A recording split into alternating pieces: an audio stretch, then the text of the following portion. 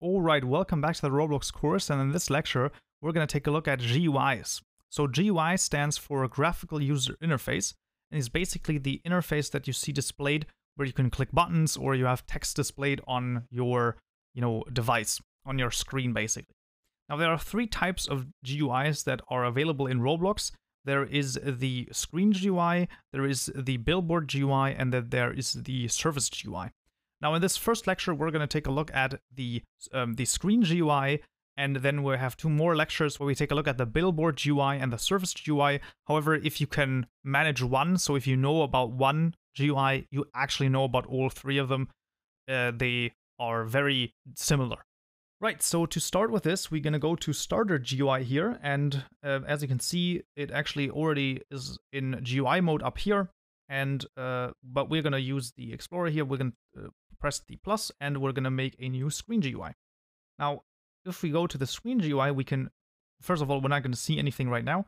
But if we then go to the plus again, we can actually insert a frame or a text button or some other things. We're going to use a frame for now. As you can see, something appears in the top left corner. Now we can actually click and drag this. So this is the great thing and why it's so unbelievably powerful.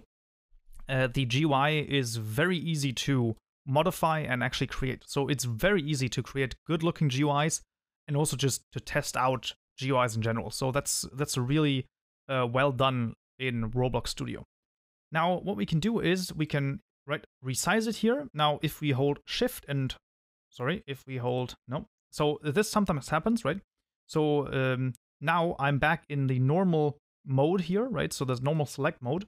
And it's important if you want to go back to then modifying the GUI, you actually have to go back here into frame, for example, and then we can move it around, or you can just click in screen GUI, and then we can continue modifying this. So as you can see, sometimes you can't really do that. So then we select frame again, and then we can just modify it again. So if we hold Shift and move it, then it's going to stay in its ratio. So the ratio is going to stay the same, right? And then when we use it, as you can see, there are also some help bar lines, so we can actually center it into the center of the frame. So let's just say we want something like this, and we want it centered in both directions, so something like that. So now it's actually in the center of this, the GUI. Now we can add stuff to this frame. So as you can see, there's also a scrolling frame. This simply means that there is a bar and that you can scroll with the mouse wheel. When over it, there is a text label, a text button, a text box. So the text label is just basically something where the text is written that you cannot change. A text button is just a button with text. So we're going to add this. As you can see right now, it's added here at the same position as frame, so as a child of the screen GUI. But actually, let's make it a child of the frame. And as you can see, then it moves into the frame immediately. And then we can basically put it here, for example, have a button down there. Now we're going to take a look at the properties very soon. But let's just, create a simple GUI, and then we're going to see what the properties hold for us. So let's also add a label. So instead of doing it up here, I do think that this makes more sense. So for example, text label, and then it actually adds that to the frame immediately. So let's put this label, sort of here, and let's just let it be called label for now. That's fine. And images are a little bit more complicated. So for us to use our own images, we actually have to publish the game first, but we're not going to worry about that right now. Rest assured that the images are actually not as hard to use as one might think. But there are some other things that are important. So let's, for example, say that, well, actually, this size window, is that normal? Well, I mean, maybe, but no one really plays like that. Most of the people probably play in full screen, right? So if we actually scale this, or we make it smaller, as you can see, this stays sort of the same, right? So the size here stays sort of the same. If we do this, it sort of stays the same as well. So that's kind of good, right? If we go into, we can, with this little button here, we can actually change to the view that we would have with this GUI in mobile mode. It's okay, it's right. It's not the worst thing, but it's also not the best thing. And what we can do is, and now we actually go into the properties, and this is one of the most important properties in GUIs. If you take nothing else from this video except for this fact, I've done my work basically. because the GUIs, there is one important thing that we need to look at, and that is going to be size. And there are two ways that size works. So there is a scale and an offset.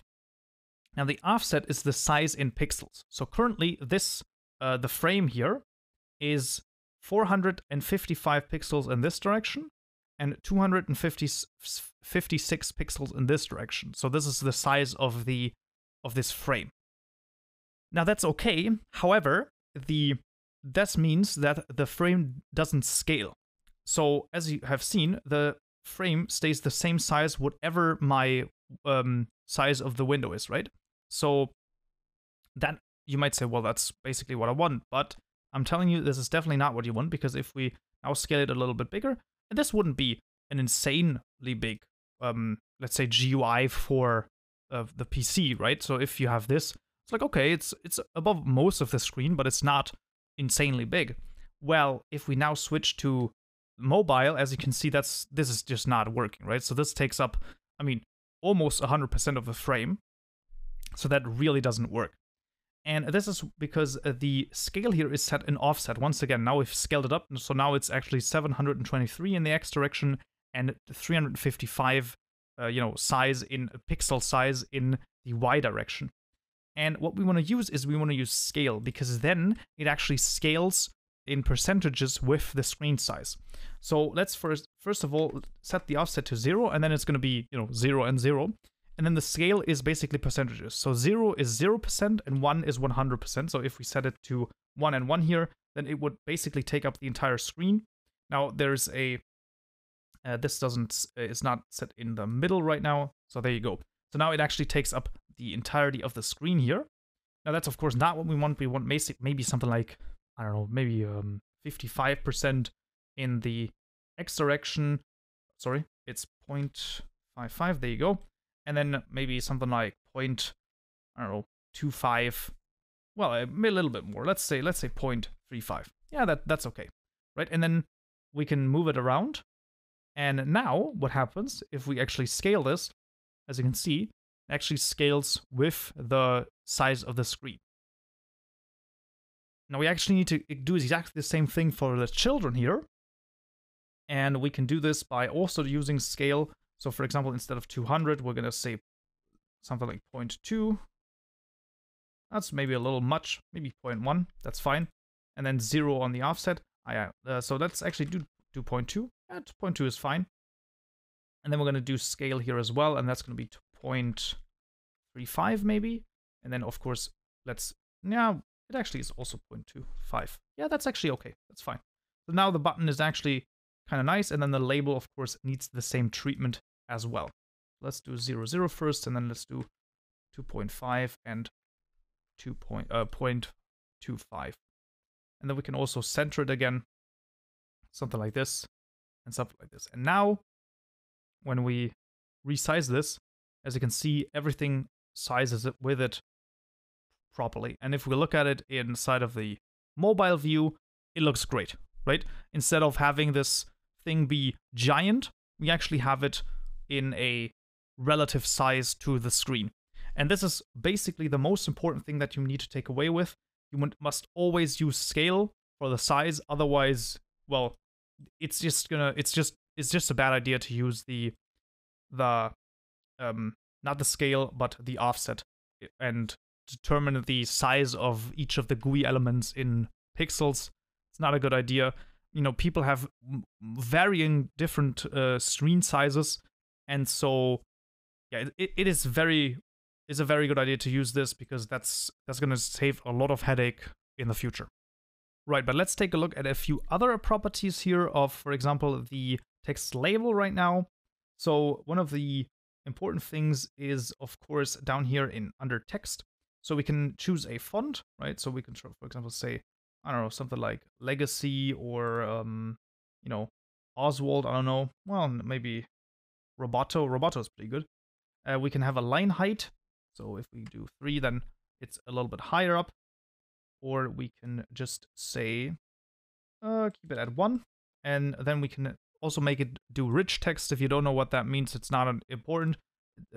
Basically just means that you can sort of set the the formatting a little bit differently. And then here we have the text variable or the text property, and this is what is written as a label. So for example, we could say hello player, please enter your name, right? And then if we send that, then as you can see, now the label actually has that in there.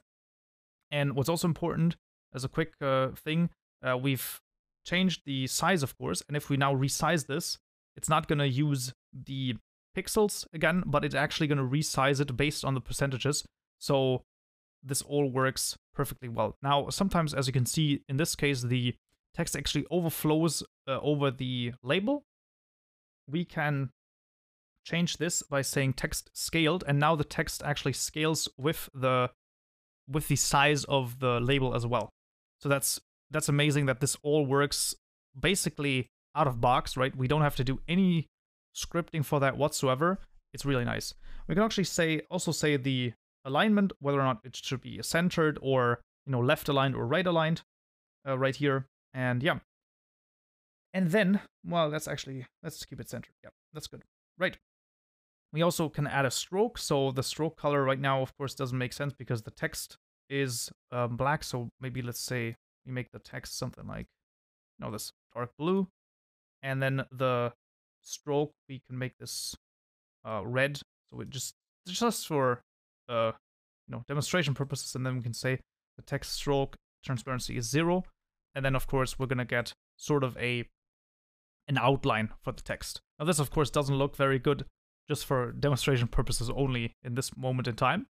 And, well, let's take a look at the properties for the button. The properties for the button have a similar text property because, of course, this is a text button. So we can actually have a text in here as well. So let's just say send, right? And then it turns to send. We can also say here text scaled. I would also agree that that makes sense in this case. And then there is not really a whole lot more for the button in the properties. However, what we can do, and we're going to do this pretty soon, we're just going to resize this a little bit. We're going to add another thing to the frame here. And this is going to be a text box. Now, a text box is basically a way for the user to enter text. So when a player joins your game and they're going to see this GUI, then they can actually enter something in here. And as you can see, I've actually written, right, hello player, please enter your name. So this is going to be the text box. We're actually going to look into what's written in there when the player hits send. And then we're going to output this into the console. Now, for that to work, we actually want to create a new script under the button. And as you can see, it actually already says local script. Now, this is, of course, something that needs to be a local script because right now we're inside of the GUI. So we want to use a local script, and we just added this under the button. And so we're just going to say, you know, example button script. This is going to be our example button script. And we need a few things. And so the first thing we want is the button itself. And we can actually get this by using script.parent. So the script simply refers to itself. So in this case, script would be our local script. And then the parent of that is, of course, the button. So this would yield the button. And if we then say local screen, because we also want the screen GUI, then what we can do is we can say button.parent.parent. And why is that the case? Well, because the parent of the button is the frame, and the parent of the frame is the screen GUI. And we want, in this case, the screen GUI. So, yeah, that's the two things that we need. And we want to use a connect, so we want to connect to an event again, and the event is button.activated. As you can see, that's an event, and we just connect this with a, let's call this function on button activated. There you go. And let's create this as a local function on button activated. And inside of here, we're just going to first of all print out button clicked, right? And then we're going to say screen dot enabled, there you go, equals false. So this simply turns off the screen GUI here. So I mean, let's just try this and see what happens if we now actually start the game. So when we start the game now, what's going to happen is that we're going to see this GUI here, and we can hit send, and then it's gonna disappear, and we're gonna print out a button clicked. So let's try this. And of course it did work, so button clicked, and the GUI disappeared. So this is what happens. Oops, that's not what I wanted. So this is basically what happens here when we print button clicked, right? That makes sense. And then screen GUI or screen enabled equals to false, simply turns off the screen. And now what we also want is we want to print out, you know, hello player, or hello and then the name that you put into this the box here, right? So the name that we put into this box, we actually want to print out. And we can do that by saying, well, local text. And then we say, well, screen. We know that we can get the screen by using this screen variable. And then if we move down here, we can go to the frame. So we can say frame. And then we can go to text box. And as we have seen, or we can see, we can just select the text box, look into the properties and see, well, what would this be called? Well, it actually is also called .text because it's empty right now. And so we can say, well, okay, .text. And then we can simply say print hello, let's say hello, and then just text. Right. So let's just try this. So let's save this and try whether or not this works. So what we would expect right now is we want it to print out button clicked, then the screen should, you know, disappear, and then it's also going to say hello, and then whatever I put into this box. So let's just start it. And let's say, for example, I click into this box, and then here, as you can see, I can write in. So I'm just going to say hello. So I'm going to say Carlton Joe. And if we send it, we would expect, first of all, button clicked, and then also hello Carlton Joe. Let's see. And of course, it worked perfectly. So first button clicked was called, or, you know, executed and printed out. And then hello Carlton Joe was also printed out. So that's actually how easy it can be to go in and, you know, play around with the GUIs. I really say this, I would definitely advise to go in and just play around with the GUIs for a little while and just you know, tamper with it a little bit, look at what you can do. So yeah, the most important thing, however, that I have to say is really the size. I cannot emphasize this enough, really, because the size is so important that you always put it to scale instead of offset.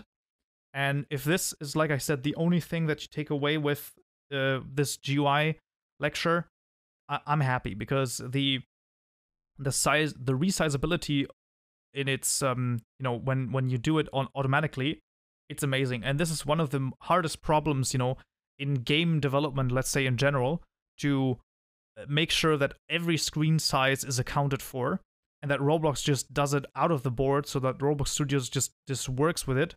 Amazing. So this is actually basically an amazing feature, a great feature, and I really advise you to always use this and never to use the pixels, the pixel size. Yeah. So that's basically it for the screen GUI. It was a little longer as a lecture, but I think that it's important that you actually, you know, get to know every bit of the GUI functionality.